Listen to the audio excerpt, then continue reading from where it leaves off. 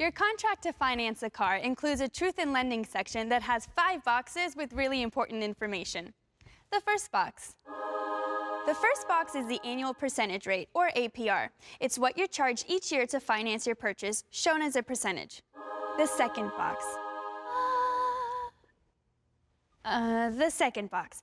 The finance charge, shows you the dollar amount you're being charged to finance your purchase over the life of the contract.